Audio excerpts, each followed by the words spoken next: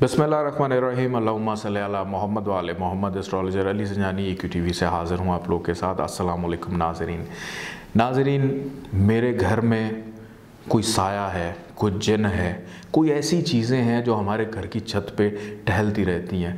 یہ وہ سوال ہے جو آج کل سننے کو بہت زیادہ ملتا ہے، اور پھر بہت سارے بہن بھائی یہ بھی کہتے ہیں کہ ہمارے اوپر کسی نے جادو کر دیا ہے۔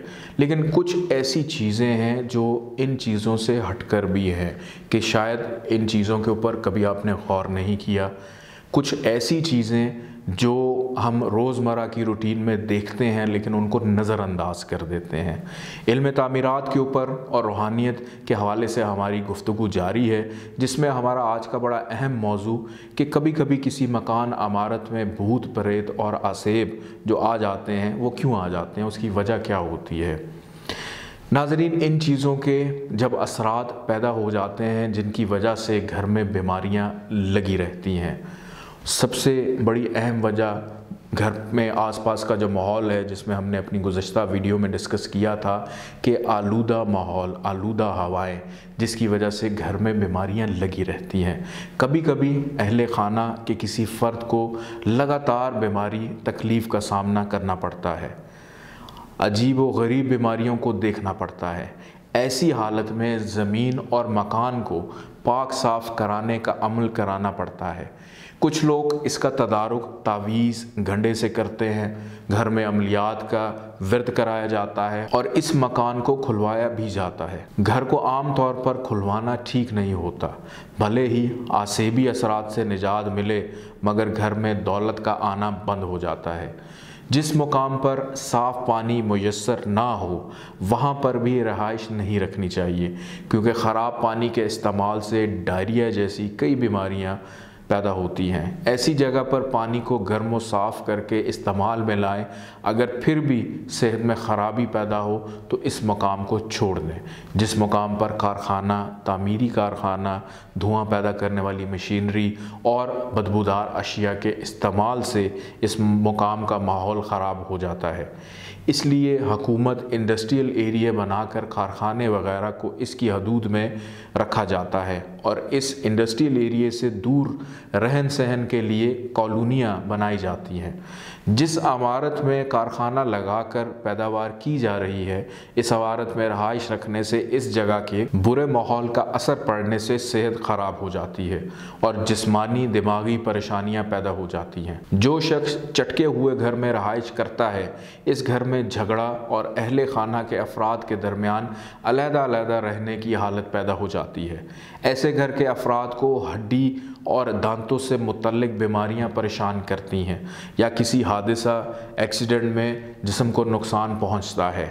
چٹکے یا دراڑ پڑے مکان کی فوراً مرمت کرا لینی چاہیے۔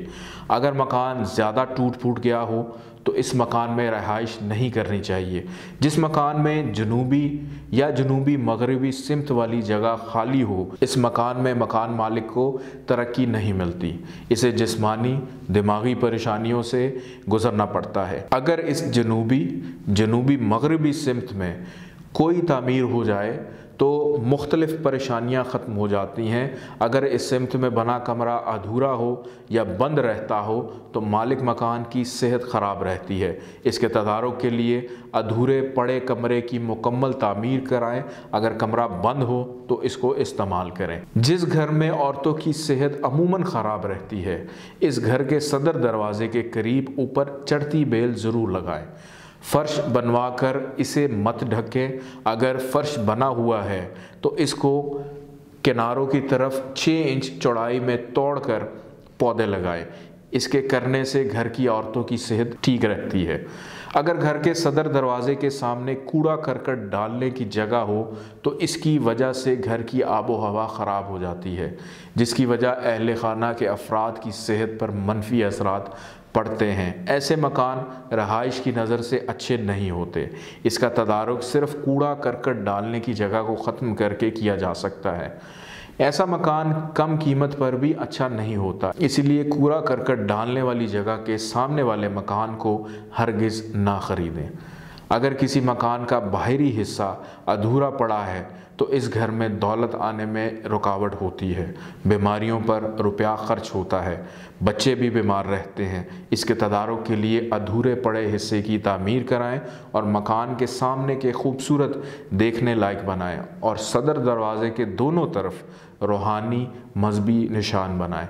جس شخص کی صحت لگاتار گرتی جا رہی ہے یا نئے مکان میں داخلے کے بعد صحت سے متعلق پریشانیاں پیدا ہو گئی ہیں، ایسے شخص کو اپنے کمرے کے دروازے پر بائیں طرف مذہبی متبرک نشان بنانا چاہیے۔ تو ناظرین، یہ وہ چھوٹی چھوٹی باتیں تھیں جو میں نے آج آپ لوگوں کے ساتھ ڈسکس کی، کیونکہ کئی دفعہ ان بیماریوں، ان پریشانیوں کی وجہ سے جو ہماری نظروں کے سامنے ہوتی ہیں اور ہماری نظروں سے بالکل اوجھل ہوتی ہیں، ہماری توجہ ان کے اوپر نہیں پڑتی اور ہمیں یہ لگتا ہے کہ میں بھی شاید ہمارے گھر میں کوئی بھوت ہے، جن ہیں، آسیب ہیں، جس کی وجہ سے گھر کا ہر فرد بیمار چل رہا ہے۔ ان چھوٹی چھوٹی چیزوں کو آپ درست کرنے کی کوشش کریں تو آہستہ آہستہ آپ خود نوٹ کریں گے کہ گھر میں کافی چیزیں بہتر ہو رہی ہیں۔ انشاءاللہ تعالیٰ کسی نئی ویڈیو کے ساتھ پھر حاضر ہوں گے۔